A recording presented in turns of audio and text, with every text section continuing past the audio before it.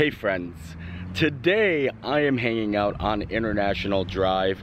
If you can't tell, there is a gigantic lobster cart behind me that belongs to Boston Lobster Feast, but that's not why I'm here. I'm here because most of you know Disney World has shut down already. Same thing with Universal and SeaWorld, and now Disney Springs and the resorts are going to be closing soon too. So I wanted to come out and see how all those theme parks closing has affected the local tourism that's happening here on International Drive. If you guys don't know, International Drive is a very big spot for tourists to come stay. It's in between Universal and Disney, and SeaWorld is actually on International Drive. So let's take a look around and show you all the cool offerings and check out the area.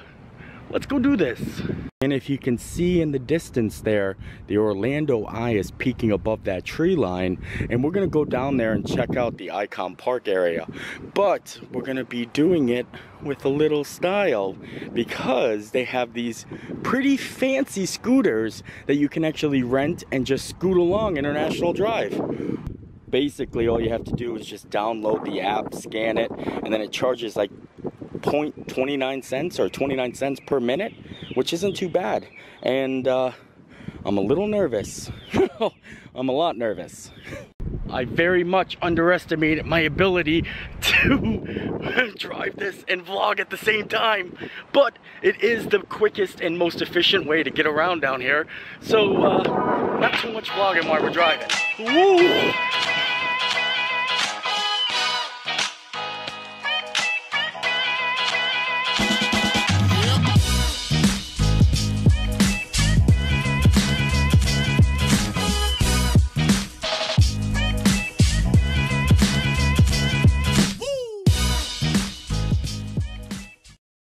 I have to admit, I'm getting pretty good at this.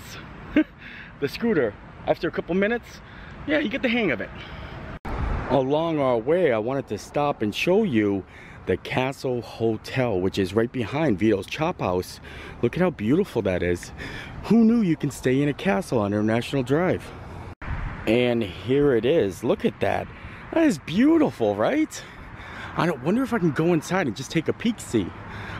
They even have valet parking. Keep her running. Look at these fancy door handles. Oh, wow. This is not what I expected at all. It's pretty nifty in here. And those must be the fanciest lobby furniture I've ever seen. Those are chairs. That is pretty fancy. Oh, there's two of them. Oh yeah, I like them. Right outside the lobby, we got a nice little pool area with the fancy fountain. Oh no, but the pool is closed at this time. Looks very nifty though, doesn't it? I like it. This is like smack dab right in the middle of International Drive. I like this place a lot. Have any of you guys ever stayed here before? It's just got such a strange interior, or like lobby. I like it a lot. Look at the elevators and the antler chandelier.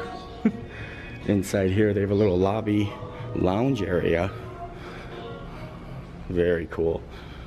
It's closed at the moment, and we'll get to that. I was just chit-chatting with the concierge a little bit. He told me he is at a 10% occupancy rate. He said he was booked solid last week. That's insane. From being sold out, booked solid, to drop down to 10%, that's a big jump. Wow. That is so sad that a hotel can go from 100% occupancy down to 10% occupancy. I mean, that really hurts the hospitality industry down here. So we're gonna move along, and there's also a little miniature golf place right next door I wanna show you. And right next to the Castle Hotel, we have Pirates Cove Adventure Golf, and look at this place. It is so themed. It's crazy. It reminds me so much of Pirates of the Caribbean. Even this little ship down here. Look at that. Isn't it awesome? this might be one of the most well-themed miniature golfs I've actually ever seen. And I drove past this a million times, but I've never stopped in here. I never just looked around, but since I'm on the good old scooter, it gives me the perfect opportunity to take a peek. I feel like I found two things that I might want to come back and just vlog. I'd love to actually spend a night at the Castle Hotel, and I'd love to come do a round of miniature golf. But you know what? It's hard to vlog and actually do miniature golf at the same time. So I might need a partner for that one. Uh-oh. I came back out to grab my scooter, and a couple other scooters showed up. It's a gang of scooters. I'm starting to get the hang of this. They go pretty quick. Holy moly, I'm flying. Woo, I'm the king of the world. And we made it over to the wheel at Icon Park, and look at a coming soon sign. The world's tallest slingshot ride and drop tower coming to Icon Park right here. Like, it's gonna be right here. You can see by the signs that right here's the wheel at Icon Park, the Star Flyer, and then right there. Pretty fancy.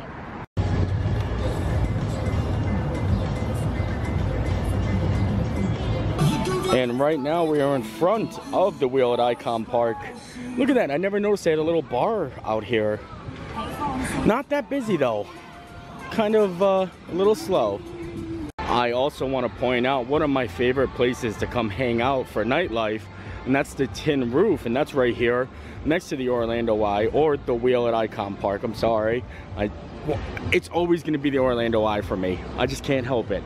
But I love this place because they have live music every night, and then they also have like a new addition that they added to where it's just full of free play arcade games. We hopped from the wheel at Icon Park right on over to the Star Flyer. Look at that bad boy. This is actually fairly cheap to do.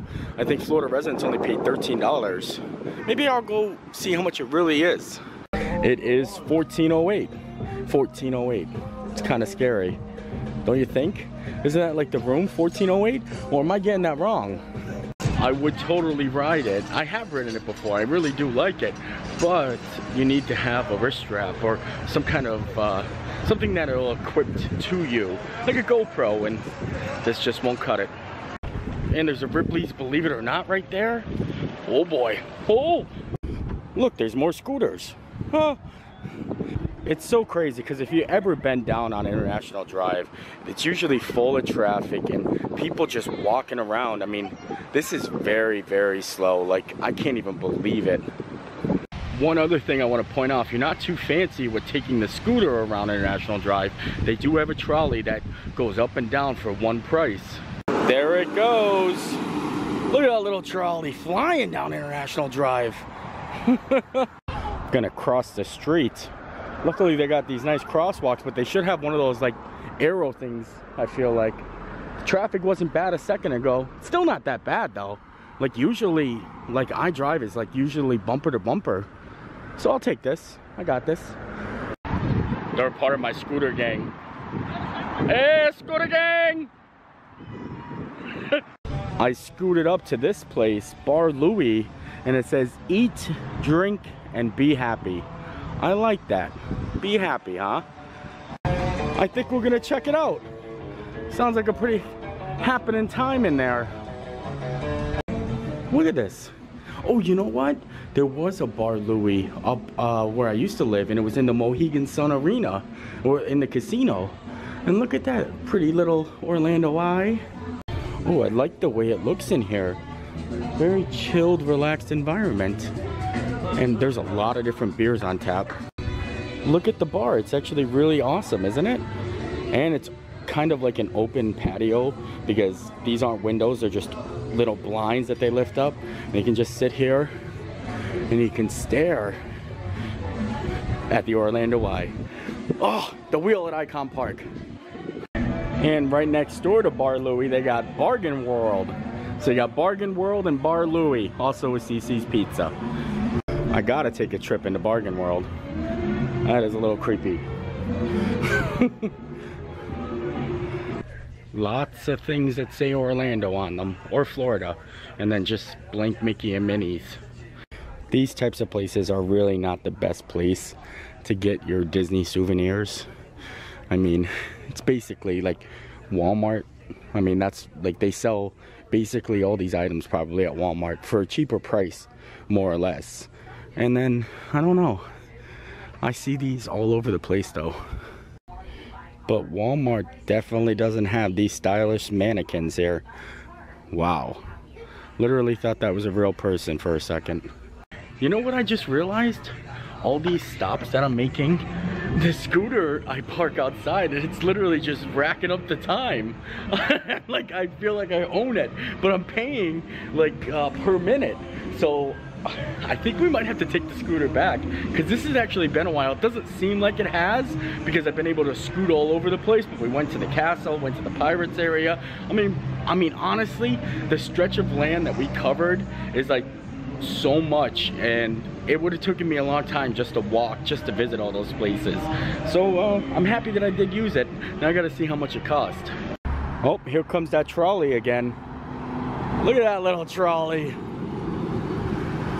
So there's my recap. I went 1.9 miles, so 2 miles. It cost me $12.31, 38 minutes. That's pretty awesome. Seriously, just coming down and riding the scooters I think is fun on its own. It's cool because they just lay around. You just pick it up, scan, start driving, and then when you want to drop it off, you just check your phone, like the app, and it'll tell you where the nearest drop-off is. But there's like drop-off, like tons all over the place. So that's like an experience on its own. I really had fun doing that. Another cool spot I wanted to show you was Howl at the Moon, which is basically Jelly Rolls outside Disney. It's a dueling piano bar, but they have like a whole band. Like it's pretty intense in here, and it's a very good time. But I'm pretty sure they're closed. And yep, Howl at the Moon Orlando is closed. Closed for the coronavirus. Makes sense, Disney's doing it, and a lot of places are. It's best to be safe. And we're also talking about how International Drive is very busy and very full of tourism. But also, now that Disney and the parks aren't closed, this place should be packed. Everything should be packed because there's nowhere else to go. And unfortunately, some of the people that were here on vacation can't actually go home. They are not allowed to leave. The travel bans are restricting the flights. So a lot of people are just stuck in Orlando without anything to do really.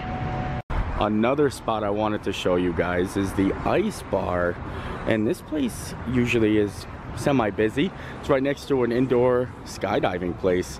Not gonna do that, but I am gonna explore the Ice Bar a little bit because I need to cool off. And take a peek inside here. Oh, look at, get yourself some coats. I think, and they told me that there was 2 different bars in here. One of them is just a regular lounge you can come relax and hang out in, and the other one is the actual Ice Bar, and that one has a $10 cover, and it's an ice bar. We're definitely gonna have to check it out. But seriously, I mean, I know it's still early, there's nobody in here. Fire! I paid the $10 so I can experience the Ice Bar because it really was intriguing me, and like I said, it was a little hot. So, all right, I'm going in here. I'm kind of excited. Get gloves and a coat. Fancy, fancy, fancy. So, they give you gloves and a coat. Oh, and I already feel it. It's amazing. Look at it in here. Look at, they even got little furs so you can sit down. I wish you guys can actually feel how cold it is in here. This is all ice, like actual ice. That's pretty awesome. A look at the menu. They've got some icy shots, frozen green tea, polar berry freeze, the Yeti. I think I'm gonna get the Yeti. The shots are served in ice. Pretty fancy. I think I'm gonna take a seat over here with my Yeti shot with the penguin. I'm glad that I'm not riding that scooter around anymore.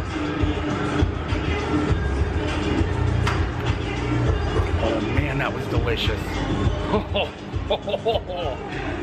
And they're just casually cleaning up in here, keeping it nice and sanitized, but there's only 2 other people and they just walked in. The walls are complete ice. Look at the sculptures too. That's so pretty. This is definitely going to be one of my favorite places to hang out now. I've never been in here before, but I really like it. And it's definitely a place I'm coming back to. I like to stay cold at all times. I don't know why I moved to Florida. That was seriously so fun. I had to take the glasses off because they fogged up. Because, you know, you go from nice and cold to humidity and whoosh, maybe even the lens is that way. I don't know because I can't see. But I think that's going to do it for me tonight. Had a lot of fun just hanging out on iDrive. And like I said, it's pretty empty down here. The hospitality industry took a big hit along with Disney. And I'm sure that is around the world. So everyone be safe. We'll see you next time. Bye.